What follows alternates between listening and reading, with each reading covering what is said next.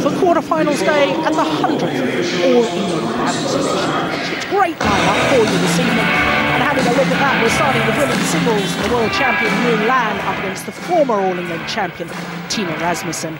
Then the former world champions Lars Porska and Jonas Rasmussen in the men's doubles against the youngsters from Malaysia. Then mixed doubles and home interest, Anthony Clark with his new partner Heather Olver up against the Olympic champions Lee Yong-dae and Lee Ho-jung. Then following that mixed doubles, we'll have men's singles and Taufik Hidayat, the former world and Olympic champion, up against the four-time European champion Peter Gader. Then another English pairing in the mixed doubles, Nathan Robertson and Jenny Warwick up against Nova Widianto and Liliana Natsir, who of course have won the World Championships twice. Then men's singles and the current world number one, Lee Chong-wei, up against the qualifier, Shon from Korea. Then the last of our 7 matches this evening, the Olympic champions, Marcus Kido and Hendra Setiawan, up against Chun Tan Fu and Lee Wan Wah of Malaysia.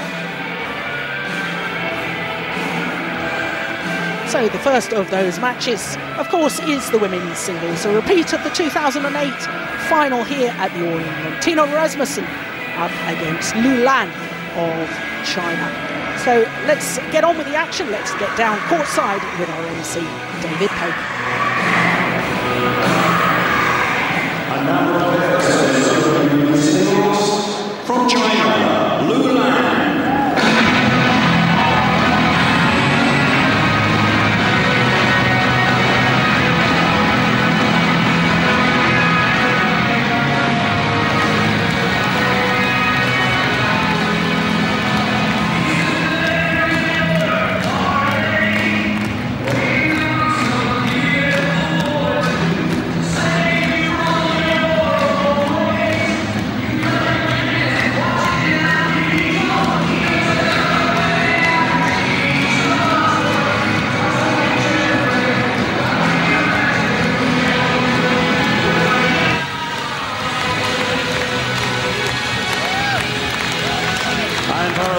From Denmark, Tine Rasmussen.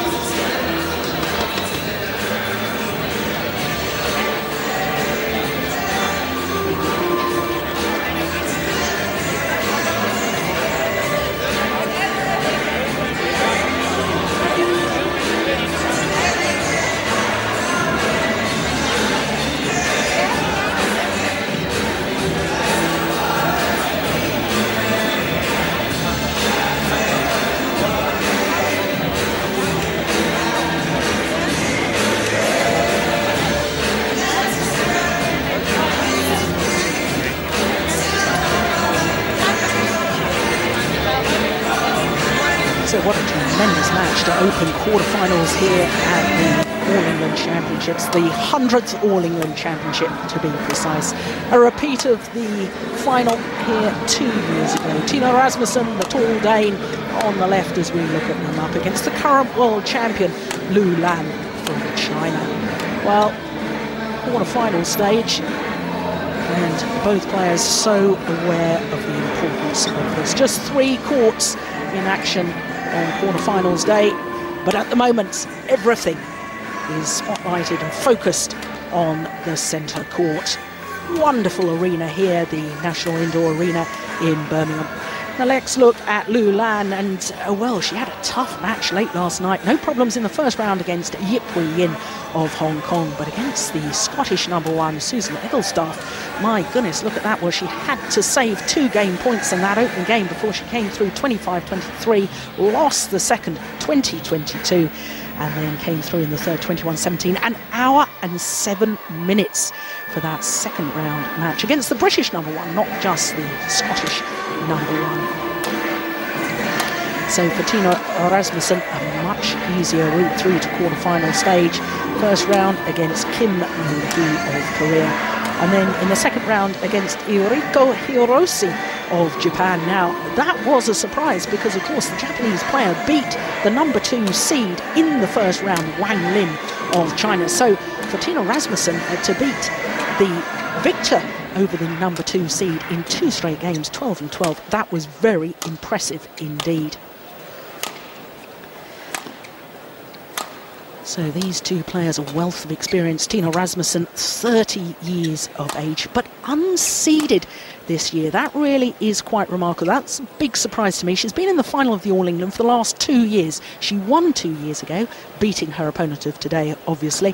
And then last year, she was runner-up to Wang Hee-yan. So, final 2 years running, not seeded this time around, and I'm sure that's an issue that myself and my co-commentator Ian Wright will come to a little bit later. But Tine Rasmussen, Ian, is such a physically strong player. Yeah, she's found a real style of her own to play with, and she's found a way of combating the physicality of the Chinese. Yeah, ready players, really please. Has. As far as Lu Lan is concerned, 22 years of age, born in Changzhou in China, world ranking of 6 and seeded 6 here at the All England Championships. But of course she did win the world title last year in Hyderabad, beating Xi Jinping in the final.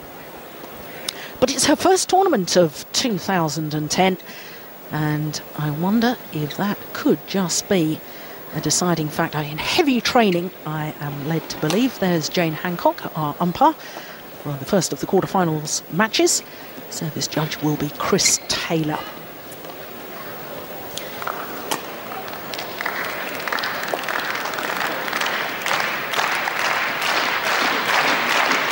Crowd yet to arrive in numbers. Complete sellout for tomorrow's semi-finals and Sunday's finals. Ladies and gentlemen, on my right, Tine Rasmussen, Denmark.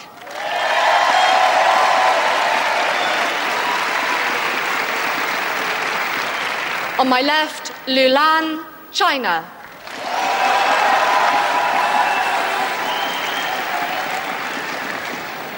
Lu Lan to serve, love all, play.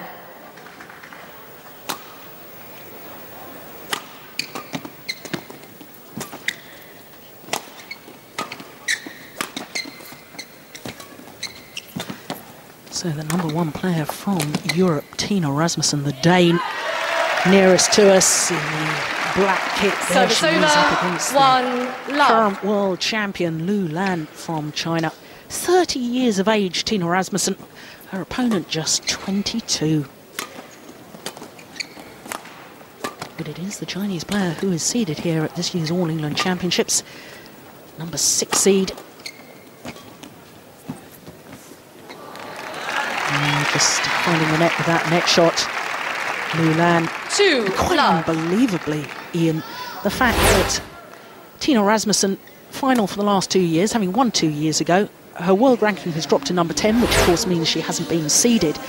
But to me, that's a huge surprise, because while she's missed a few tournaments recently in the last 12 months or so because of injury problems, when she is playing, she's playing very well and getting good results. Yes, over the last couple of years, Tina's been very, very consistent, and the only reason for the drop in ranking this year has been injuries. And it's a shame that badminton can't maybe look at a tennis-type system where you can get an adapted ranking if you're injured for any period of time. But this is going to be a really interesting match tonight. Good clash of styles.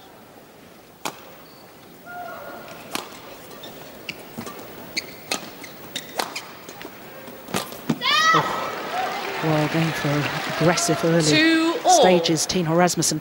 Just want to pick up on that point, Ian, because you say contrasting styles. Now, I mean, I've watched both these players so many times in international competition. The